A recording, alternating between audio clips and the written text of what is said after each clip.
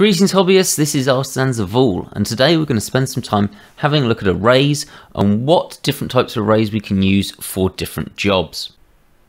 So we've got some sort of energy weapon here, and we're going to start adding in our details. So we're going to start with some sort of electromagnetic containment system or something that's going to go in this back section here. And we're going to design that and array out an object to multiply it out.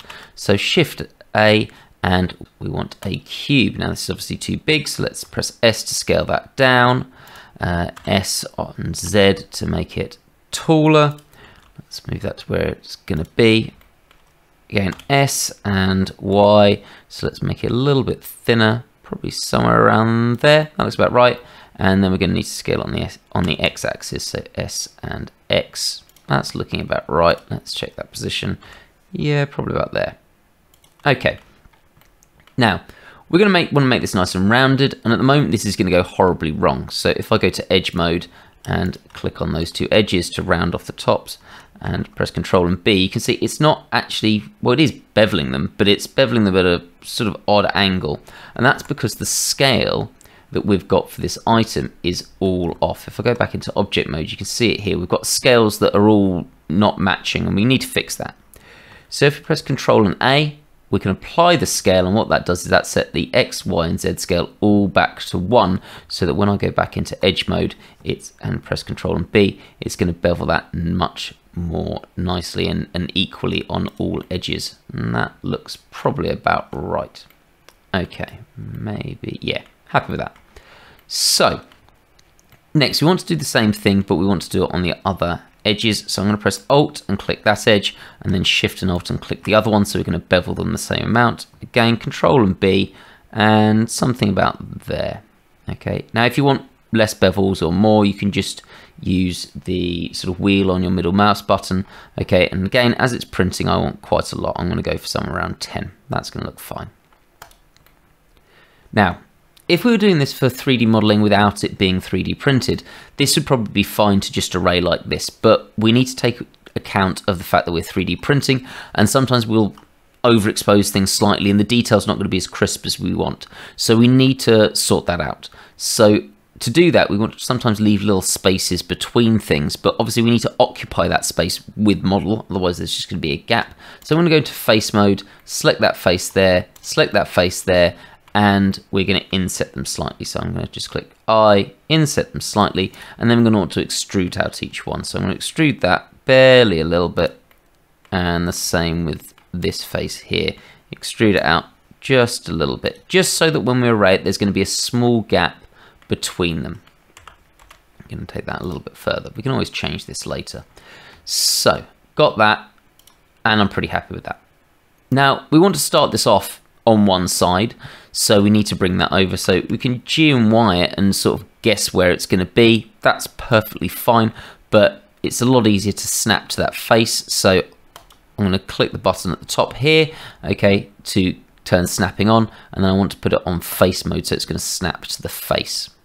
Okay, now when I select this and I press G, it's going to automatically snap so it's on this face, but at the moment it's sort of going all off. It could go going anywhere, and we want it exactly in the middle where it is. So again, I'm going to press G, and then I'm just going to press Y. So now it's going to this face, but it's only going to this face on the Y axis, and it's exactly where we want it to be.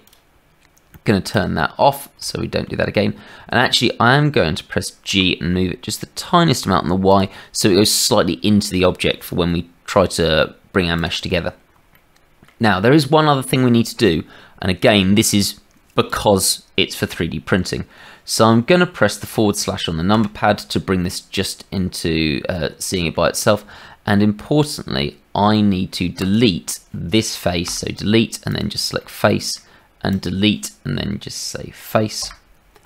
And we'll sort of talk about why in a second, just to make sure that we're happy with that. But essentially it's so that we don't get problems with this as an array for our 3D printing. So if you're going to array in the way that we're doing, where everything's going to be connected together, delete the faces that are going to sort of hit into each other.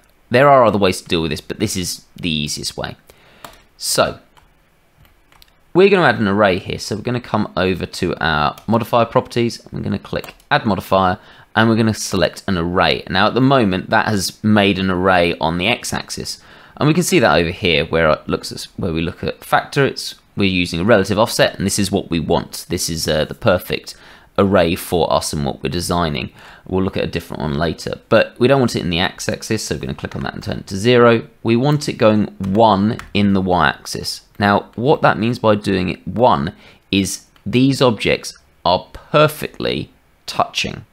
Okay, one object perfectly touches the other with no gap between it, which is exactly what we need. Okay, we don't want there being gaps in between, we want that exactly touching.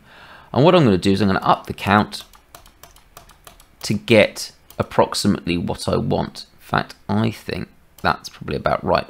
But there's a problem here, and that problem is we've got a gap. It's not lining up exactly where we want it to be. Now, because we're using relative offset and everything's going to just stay one object away, it's going to stay connected. What we can do now is we can press S to scale, and we can scale on the y-axis, and notice we can scale it as much as we want and everything stays connected. We're just modifying the one on the y-axis, and then that modifies every other one with them staying connected. So I can essentially get to the point where I'm getting rid of that gap, having a little bit of an going inside. In fact, I'm just going to S and Y a little bit less. Okay, so it's going just a little bit into that object to help us when we're bringing our mesh together or combining our meshes, but everything's together in one. And that's exactly what we want. So, going back into object mode, okay, we've got this array here. I'm perfectly happy with it. I'm going to apply that. And now, if I press / again, and you have a look at this, oh, I missed something out. My apologies. When we do this, it's very important that we click the merge button here. What that's going to do is any vertexes that are touching each other are going to be combined into one, which means this is going to make one solid object that's not going to have any problems with 3D printing. If we didn't do this, this will have issues when it comes time to 3D print. So we've got our merge selected, we're going to apply it, and then we're going to press / to go into this. And now what we can see is we've got one object, and at the moment we've got a hole through it, but if we hadn't deleted these faces, internally there'd be a face at every one of these joins, which then we'd have to individually go through and delete however many there are of these, and that'd be a real pain. So it's much easier to just delete that first face, go into edge mode, and what I'm going to do is I'm going to select this edge here, so Alt, select the edge, and then I'm going to press F to fill that one at the end, and then go to the other end, and again Alt and select, and then press F to fill it. And then if I go back into object mode, I can check that this has worked okay. So I'm going to use a 3D print toolbox add-on. If you haven't got this added, it's native to Blender. You don't need to download something. Just go to Edit, Preferences, and over here where it has add-ons, just type in 3D print. You've got to put the dash in and make sure that's selected. Okay. And what this is going to do is it's going to check that everything is manifold and ready to print. So I'm going to select it, click check all, and if everything's gone right, yep, we've got all the faces, we've got things overhanging, we don't need to worry about that. Okay, everything's 0 faces isn't a problem, it just means that I've got some very small faces here. Okay, I pretty much ignore that. You can set that so it doesn't come up, but I've never really bothered. So no manifold edges, no bad edges, no non-flat faces, everything's perfect. So we're all good, and I can click back in and I've got my cells there, okay, to keep all this energy contained. So that was using relative offset. Now there is a different kind of array that we're going to look at, which is usable for a different purpose, and it really just depends what you're trying to do. So we're going to carry on adding some detail here, and we're going to put some rivets along this bottom bar, okay, just to add some extra detail and make it a little interesting. So we're going to press Shift A, and we're going to add in a quad sphere. You can add in a normal sphere. Quad spheres are better for 3D printing, and this is something that comes free with machine tools. Again, this is an add-on. You can get it, it's free. If you have a look at my video on settings, it shows you where to go for that. And we're going to scale that down to a nice small size that's going to sort of relatively look like a rivet. So let's press G to move that, and yeah, that looks about the right size. And if I just click Y, I can G and X to move it out to the point where it's just sticking out the amount a rivet would. Let's go back to the side view. So I'm going to press G and Y to move that down, keeping it sort of perfectly in the middle where we've got it. And we're going to want this along this bottom road now, on this bottom rail. Now, there's a couple of options here in terms of arraying. So the first thing is we could do, let me just put that 0 for X and put 1 on the Y, just so we can see it. So I've got that on the Y, and we could happily just play around with this relative offset, and I can use this. If I click on it, I can just drag my mouse and say how many I want, and I can put the count up. So say I want 6. Let's look at it perfectly side on.